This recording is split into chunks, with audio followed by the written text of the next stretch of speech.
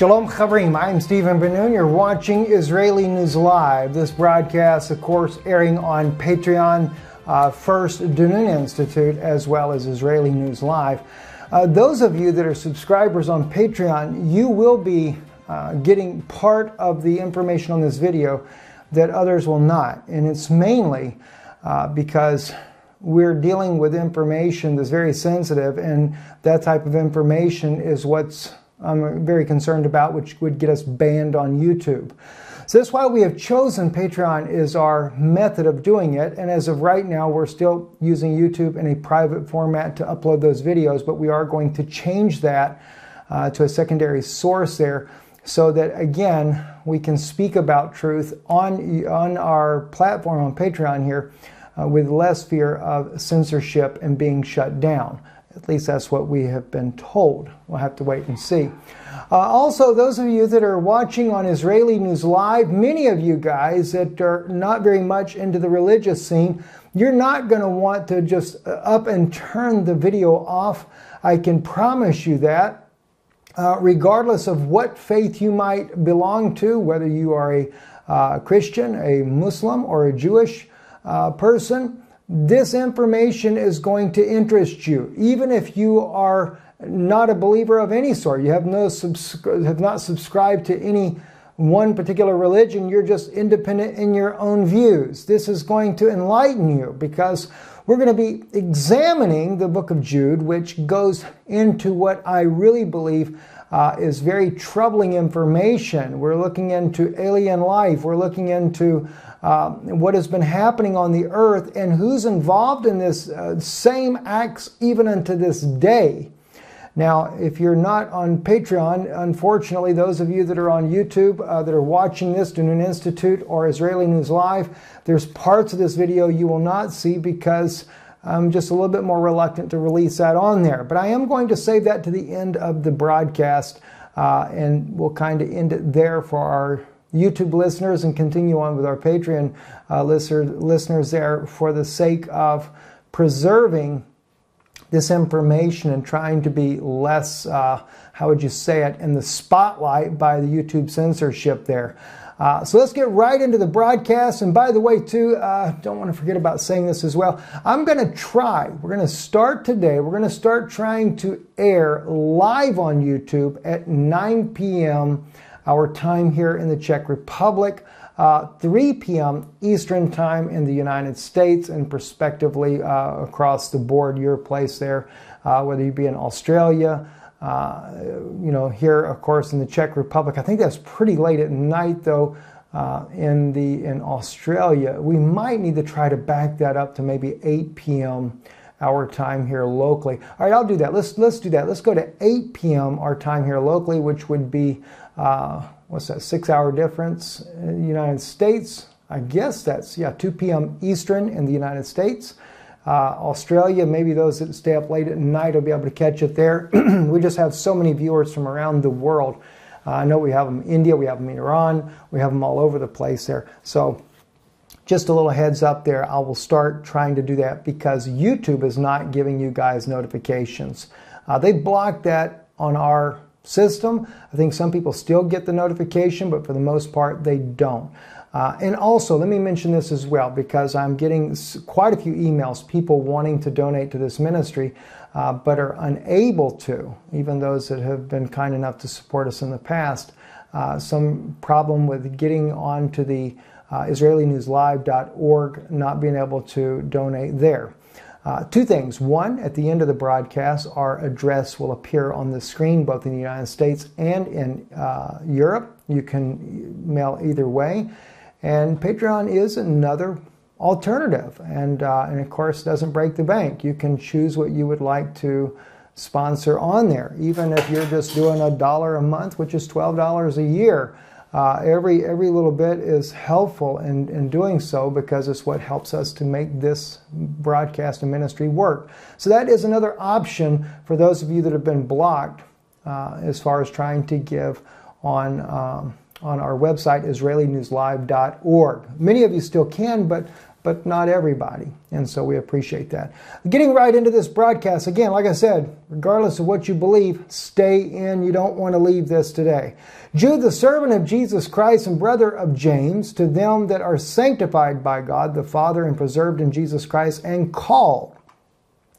Mercy unto you and peace and love be multiplied. Beloved, when I gave all diligence to write unto you of the common salvation, it was needful for me to write unto you and exhort you that you should earnestly contend for the faith which was once delivered unto the saints. Now, I'm going to shock you. I'm telling you, you're going to be shocked on a lot of things I'm going to say to you tonight here. But starting off right here with the common salvation. If you look at the Greek word right there, the koinos, this can also mean a profane or a defiled or an unholy salvation. In other words, a more common. I kind of think, especially when we get into this whole chapter, you're going to find out that what Jude is talking about is there's two types of faiths that are out there. A very religious but very demonic movement, and yet the true faith, which is that faith that was once delivered unto the saints. And so, please, don't turn it off because I say this. You got to pay attention close because I'm telling you, it's going to bless you to know what's really going on. You know, so you have to take the whole chapter together to understand this. But when he says, when I gave all diligence to write unto you of the common salvation, many times we think of this, in other words, it was common that Christ came and died for us, and that's what he's talking about. But it could be that, and this is just a conjecture, let me make that clear. It could be that he's talking about that they had made the faith common and that he's going to now exhort you to earnestly contend for the faith that was once delivered unto the saints. Okay, now that's pistis, and I'm not a Greek scholar, but I'm just trying to break it down because what God revealed to me made me go and look at the Greek words as well. Pistis is a moral truth, truthfulness of God. All right, so not just a faith, but to take you back to the truth of God. Not a common salvation, but the truth that what's really going on, I believe, is exactly what Jude was wanting us to see about. All right, so looking at this here, and of course he says that was once delivered unto the saints. The saints, of course, translates here blameless. Now, as we go into this, you'll understand why he uses the terminology he does. Because there is a side on this earth that are blameless, and there's a side on this earth that are not. Now, I'm not talking about the fact that, oh my gosh, brother, I do things wrong every day. I'm not blameless. That's not what he's going into. Yes, we have an advocate, Christ Jesus, for the perpetuation of our sins. If we do wrong and we confess our sins to the Lord, he's there for us. He'll forgive you. But this is not speaking about that. This whole chapter goes deeper than that. Let's get into it. For there are certain men crept in unawares, who before of old ordained to this condemnation, ungodly men turning the grace of our God into lasciviousness and denying the only Lord God and our Lord Jesus Christ. All right, now look at the antecedent. All right, look what happens beforehand. I come to write unto you of the common salvation. All right, this is why I'm looking at this. I look at the antecedent because then he goes into these men that have crept in unawares, who were before of old ordained. By the way, Pali is where that word old comes from, which is ancient days. They were ordained to this condemnation. In ancient times, who was condemned to the condemnation to begin with? Was it not the fallen angels? Remember what I did the video on Antarctica? They're imprisoned in Antarctica, the fallen angels, and I said that they're still alive. That's just my thoughts, my opinion. I can't say everything is exactly right, friends, but I want you to see something here because it's going to get very interesting. All right? The ungodly men turning the grace of our God to lasciviousness, and I may not pronounce that word right. That's from the Greek word aslagia, it's a filthy lust. All right? They turned the Word of God to a lust and denying the only Lord God and our Lord Jesus Christ. Now, you have to understand, people might say, and I'm going to get into this later in the broadcast for those on Patreon. I can't really go into it now. I better just hold it. I apologize. I love you guys on YouTube. I really do. And it's not that I'm trying to do something to make, oh, you run over here to listen to this. But the censorship is really getting majorly an issue now. I mean, Rick Wiles, for heaven's sake. You know, I've never known Rick to say things that are, I mean, I don't listen to Rick all the time by no means, but I've seen a couple of his videos. It's not like he goes really wild out there, but he got banned for life. And that's because they reviewed all of his videos from the past. And he mentioned the Armenian case and what happened to the Armenians, and because I guess it offends Erdogan, he got banned. So it makes me feel like we're on the chopping block. So I'm trying to be careful. All right, so in this case here, it's not that when it says they're denying the Lord God and our Lord Jesus Christ, it's very subtle the way they do it. He says, I will therefore put you in remembrance, though you once knew this. So there was something that they knew that we don't know. How that the Lord, having saved the people out of the land of Egypt, afterward destroyed them that believed not. That's powerful. And he's talking about those that were led astray with James and Jambres, and how Korah led them astray, and then how God came down and separated them. You have to remember, what does the Bible say in Exodus? There came out a mixed multitude. You know, God's not talking in Exodus that, in other words, oh, by the way, it was Jews, and there were some Greeks, and there was some some Saudis in there, and some Egyptians in there. A mixed multitude has to do with children of the fallen angels inbred among them. All right? Now, I've got some notes myself here, so I got to make sure I don't miss anything in here, because there's some very serious issues that I cannot miss there. And by the way, when it says in here in verse 4, let me back up to that. It says they're denying the only Lord God and our Lord Jesus Christ. That word denying comes from a Greek word, which is arneonani. I had to scribble some letters out there, so I don't know if I said that right. But it actually means to contradict. Not that they're actually denying the Lord God, but they're contradicting the Lord God and our Lord Jesus Christ. And this is what makes it valuable looking into the Greek language. It's not to just say that they go out there and say that there's no God and that that's all false. It's that they are contradicting the teachings of Jesus Christ.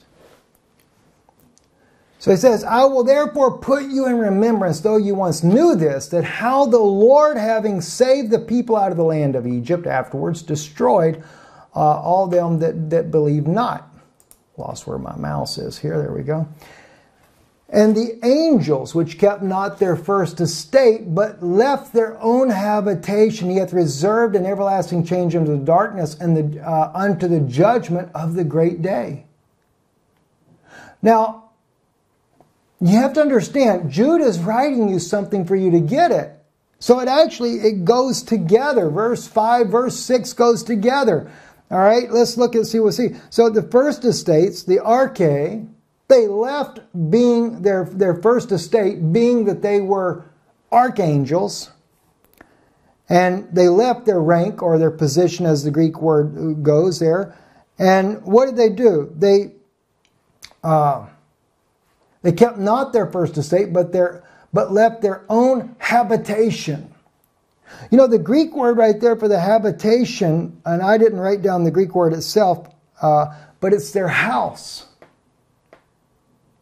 I think that means their body. Because when we begin to look into some of the apocryphal writings, they were able to transform themselves to make themselves appear as if they were the husbands of these women that they ended up having sex with. So when people are writing and they say, well, you know, Steve, according to Enoch, these angels were giant, you know, or they produced giants, and that these angels that came down, how could they have ever had sex with these women? They were giants.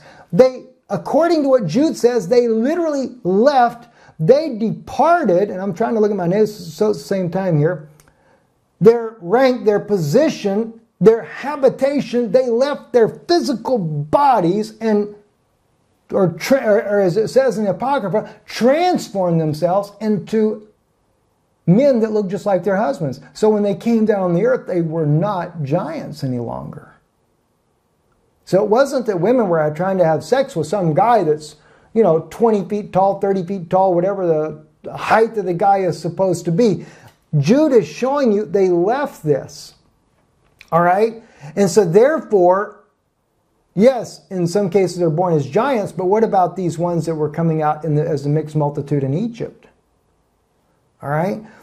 Now, he goes again, even as Sodom and Gomorrah and the cities about them in like manner, giving themselves over to fornication and going after strange flesh, are set forth as an example of suffering the vengeance of eternal fire. What strange flesh? I know most people would think it's homosexuality. I'm beginning to wonder if what Jude is trying to write, because everything he's writing up here is all about what, like in the case verse 6 here, this is what the fallen angels did. They did not keep their first estate. They left their own habitation.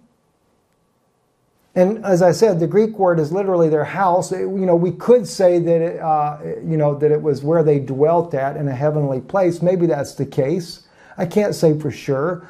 But it also makes me think, because we know the Bible always refers to our body as our house where we live at. This is our habitation. And they came down in this earth here, and we know that their judgment is as a result of what they did on this earth. All right? So when he gets to Sodom and Gomorrah, he talks about what happens there, and that they're going after strange flesh, giving themselves over to fornication. All right? Fornication, we were talking about adultery. And suffering the vengeance of eternal fire. Likewise, also these, watch this, the word filthy is not really in there. Also these dreamers defiled the flesh, despise dominion, and speak evil of dignities. This is where it gets interesting. These dreamers, now they put the word filthy. If it's italicized, it's not in the original Greek. So likewise also these dreamers defile the flesh. All right? And they despise dominion. Let me share with something here. The word that they use for defile in here, maino, is to contaminate. So these dreamers contaminate the flesh. Remember what God says over in Genesis? Let every seed bring forth of its kind. I'll talk about that as well at the end of the broadcast. Just let me remind myself of that. I got to make sure.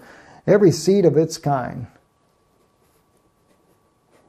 And I'm sure there's some of these things I could probably say on YouTube, but just for the sake of safety purposes, we won't say it at this point. Yet Michael the archangel, and we're going to come back to this in just a second, verse 8. When contending with the devil, disputed about the body of Moses, durst not bring against him a railing accusation, but said, the Lord rebuke thee. What has this got to do with what Jude is saying? Chuck Missler asked me about this one. That's another one that he asked me about. And the Lord revealed to me a lot about what this is about, but it's even deeper. All right? Here it is. Likewise also these dreamers defile the flesh, despise dominion. See, they contaminate their domain and speak evil In other words, what are they doing? What are they contaminating? They're contaminating these physical bodies, and in doing so, they're doing what? You have to go back to the beginning of the chapter. Basically, they're just going with a common salvation. They think everything's all hunky-dory. But Jude is trying to get you back to the truth of God's Word. Because Jude is showing you how in there is a serpent race out here. Like they have these reptilians, as they call them. There is a true reptilian race on this earth, which reminds me of so many passages in the Bible. And maybe we'll look some up while we're on here. Jesus talks about you generation of vipers. Isn't that what it says there? Let's just quickly, let's go to it. I've got to see if that's not exactly the case here. Vipers, generation. Maybe that was John that says that. Yes, here we go right here. Matthew 12:34. O generation of vipers, how can you being evil speak good things? For out of the abundance of the heart the mouth speaketh. All right. Also later, when he gets to chapter 23, you serpents, you generation of vipers, how can you escape the damnation of hell? They were intermingled even in the times of Yeshua. Jeez. And John the same says, then said he to the multitude that came forth to baptize of him, O generation of vipers, who hath warned you to flee from the wrath to come. You know why? They don't. They don't warn them to flee. You know why? Because they're just part of that common faith. And again, please, I feel it. You know, it bothers people. I don't mean it bad, friends. Because the true faith is what he wanted you to earnestly contend for. Contend for the truth.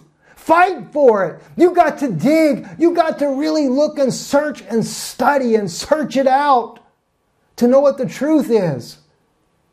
Don't accept some common faith. We're going to get into it in a moment where that comes from. So, generation of serpents and vipers, Matthew 12 and also Matthew chapter 23. How can you escape the damnation of hell? See, most people think, well, you know, God, he's long-suffering, not willing that any should perish. That's right, he doesn't want his own to perish because he knows there's coming a judgment. And that's what Jude is looking at. Now, let's jump back over here again. So, the dreamers, they defile, all right?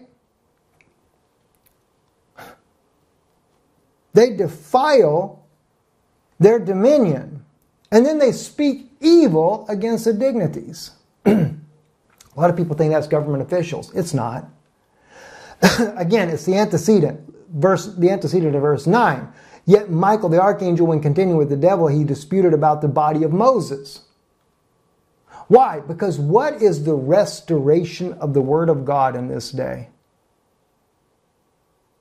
Remember when God said, or Jesus says concerning Elijah, when they asked him about Elijah, they said, well, I thought the scribes and Pharisees had said that Elias must first come. He said, he shall first come. And what? And restore all things.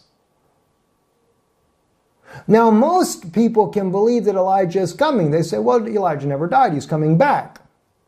But when it comes to Moses, they just don't believe it. Even though we have, let me pull it up, even though we have in Deuteronomy, all right, I think it's chapter 34, or no, is it Exodus? I'm sorry, Exodus, I believe it is. Let me see, I think it's chapter 34.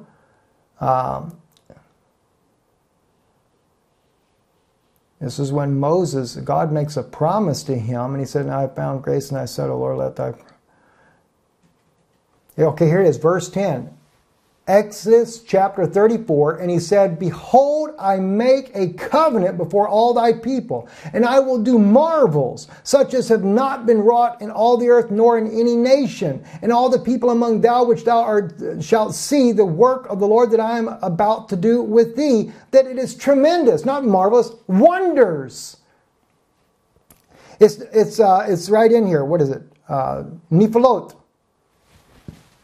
It's hard to transform from one to the other. Here we go right here. עושה נפלאות אשר לא נבראות בכוח הארץ. Okay? He's going to do wonders. And even the rabbis say, well, we changed it to marvels because, Moses died and he never did anything any greater. So how could he do something greater? Trying to interpret the Word of God in their own way. That's not the way God does it. All right? And so when we look back at what Jude is saying over here, what does Jude say? All right?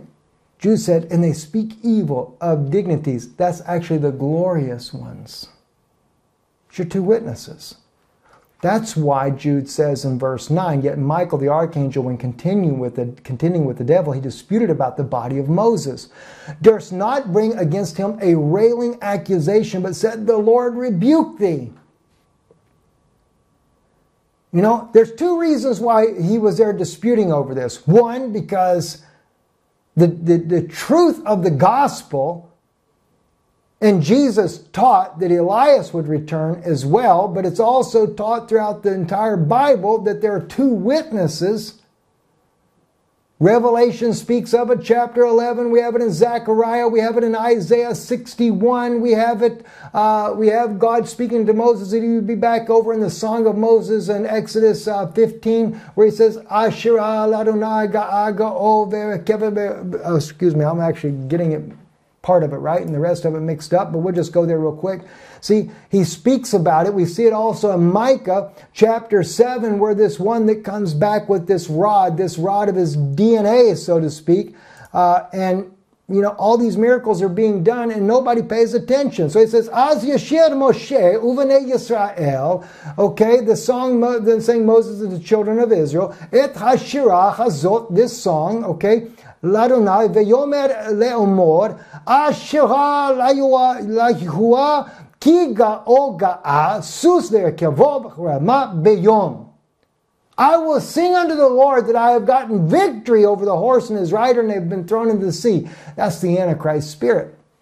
Still never been fulfilled. So Jude is speaking about this. The glorious ones is really the right way to translate that word right there. And when they're using this Greek word here, that they speak evil of the glorious ones. Just like we have in Psalm 83. And they have consulted against thy hidden ones. Because why? They know they're coming back to restore the Word of God. They know that Moses knows everything about what happened in Sodom, in the times of, when they came out of Egypt and God had to destroy them. When you get the common version of the gospel preached in all these churches, we just find out the watered down side of it. Well, they were not obeying God. They don't ever tell you they were a serpent reptilian race of people. All right? That's what they don't tell you. But these speak evil of those things which they know not. But they that know naturally are brute beasts. In those things they corrupt themselves. Jeez. There's another one here. Let me find it real quick here because there was a particular word in here I did not want to pass by.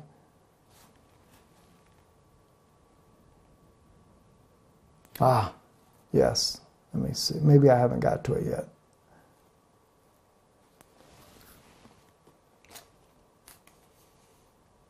It's where he speaks of the enchanter. Continuing with the devil, he disputed the body of Moses. Okay. But these speak evil of those things which they know not. All right. But they know naturally as brute beasts, in those things they corrupt themselves. Woe unto them, for they have gone in the way of Cain and ran greedily after the heir of Balaam for reward and perished in the gainsay of Korah. These are spots in your feast of charity when they feast with you, feeding themselves without fear. Clouds they are without water, carried about of winds. Trees whose fruit wither without fruit, twice dead, plucked up by the roots. See, they have no fruit because there's no seed of life in them. All right, raging waves of the sea, foaming out their own shame, wandering stars. Notice that again, wandering stars to whom is reserved the blackness of darkness forever. The wandering stars are the fallen angels. And they're in amongst the apostles, or the believers after the apostles' time back then. So those fallen angels had found a way to get back in. And Enoch also, the seventh from Adam, prophesied of these, saying, Behold, the Lord cometh with 10,000 of his saints to execute judgment upon all, and to convince all that are ungodly among them of all their ungodly deeds which they have ungodly committed, and all their hard speeches which ungodly sinners have spoken against them. These are numerous complainers, walking after their own lust, their mouth speaking great swelling words, having men's persons in admiration because of advantage. We'll talk about that too. Jeez. But beloved, remember ye the words which were spoken before the apostles of our Lord Jesus Christ, how that they told you there should be mockers in the last days, who should walk after their own ungodly lust. These be they who separate themselves sensual, having not the Spirit. But ye, beloved, building up yourselves on your most holy faith, pray in the Holy Spirit.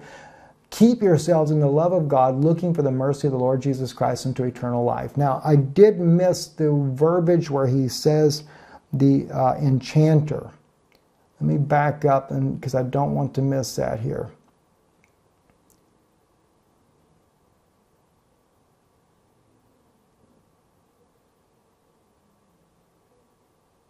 Now, I don't know how I missed this. Anyway, when it uses the word enchanter, and maybe it's in verse 6 here. I've lost it now. Anyway, the word enchanter is also from Nachash, which is a serpent. Oh, I think that's over in Deuteronomy. Let me switch over here because I wanted to kind of share with you. We see that Jude clearly identifies a reptilian race when you begin to look at it. He is showing you these, I say reptilian, it's the fallen angels is what he calls it. But that's kind of a loose term. Maybe I shouldn't use it like that there. This is exactly what, though, people are looking at as far as what they call the reptilian race. But these are your fallen angels that he's talking about, and they have come back over and over again. And that's exactly what Jude is showing us here. Now, we can also find this in Deuteronomy and in Leviticus chapter 20. If you look in Deuteronomy, there shall not be found among you anyone that maketh his son or his daughter to pass through the fire, his daughter to pass through the fire, one that useth divination or a soothsayer or an enchanter or a sorcerer. See? An enchanter or a sorcerer or a charmer or one that consulteth a ghost or a familiar spirit or a nucomancer, for whosoever doeth these things is an abomination to the Lord, and because of these abominations the Lord thy God is driving them out from before thee. See, so he's going into it. Back then they already had this problem, and this is where I've said before, what is he talking about? They passed through the fire to Molech. That's where they're literally going there and they're impregnating these women, or vice versa, the men, and they're bringing about this demonic beings. And that's exactly what Jude is showing us in what he's saying. Let me back up to Jude real quick before I go over to Leviticus. Okay, therefore certain men crept in unawares, who were before of old ordained to this condemnation. In other words, of ancient times, they were ordained to destruction. Only the fallen angels were like that, right? And he says they're turning the grace of God into a lasciviousness. See, again, we back up just a little bit. That lasciviousness, filthy, lustful. Okay? That's why he says, he comes up here and he starts off, when I gave all diligence to write unto you of the common salvation, it was needful for me to write unto you and exhort you that you should earnestly contend for the faith which was once delivered unto the saints. And okay, I realize some may say, no, brother, the common salvation is, in other words, that simple knowledge of knowing that Jesus Christ is Lord. I agree with that part. I can accept that. But if you look at the Greek terminology that is used there, the koinos, this can also mean profane, defile, or unholy. In other words, they have profaned the gospel. All right? But I will therefore put you in remembrance, so you once knew this, how that the Lord, having saved the people out of the land of Egypt, afterward destroyed them that believed not. That's what we're finding out over here in Deuteronomy. Exactly. For what reason? They're passing their children through the fire to Molech. That's exactly why. All right, let me back up here. I think let's see.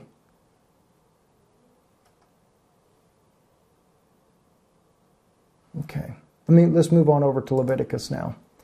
Moreover, thou shalt say, verse 2, we're in chapter 20, the children of Israel, whosoever he of the children of Israel, or of the strangers that sojourn in Israel, that giveth of his seed unto Molech, he shall surely be put to death. The people of the land shall stone him with stones. I also will set my face against that man, and will cut him off from among his people, because he hath given of his seed unto Molech, to defile my sanctuary and to profane my holy name. Now, a lot of people believe this is just, in other words, they burn their children to Molech, and maybe there was that going on as well. But when God says you defile my sanctuary, he says, a body thou hast made me. See? The Most High dwelleth not in temples made with hands, but a body hast thou prepared for me. And we know that represents the coming of the Mashiach, the Christ, which was Yeshua. But it also represents you as a temple that God comes down and abides and lives in, and that's the way he wanted to do. And so therefore he says, when you give your seed to Molech to defile my sanctuary, God will not live in a temple that is defiled, that has been contaminated, when he says in Genesis, let every seed bring forth of its kind. That's including human beings. We're not to be intermixed with other demonic beings like these fallen angels that came down, that did not keep their own habitation, but instead came down here, transformed themselves into human, to look like the husbands of these women, and seduced them and had children by them. All right? Now, so he says, I also will set my face against that man, and will cut him off from among his people, because he hath given of his seed unto Molech, to defile my sanctuary, to profane my holy name. And if the people of the land do at all hide their eyes from that man when he goeth of his seed unto Molech, and put him not to death, then I will set my face against that man and against his family. And I will cut him off, that they go astray after him, and to go astray after Molech from among their people. This is what's really going on, friends. It's not what you think. It's not what you think. You'd really be surprised. And we're going to pause just for a minute. Those of you that are watching on YouTube, if you want to see the rest of it, go to Patreon, get on there and watch the rest of this. But I have to do part of this because now we're going to get serious and mention who's involved in it.